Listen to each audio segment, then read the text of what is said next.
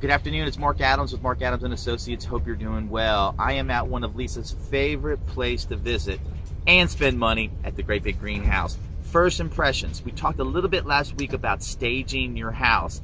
First impressions are so important when they walk into the front door, and one of the best ways to make a great impression is flowers. You can put a set of flowers on both sides of the front door.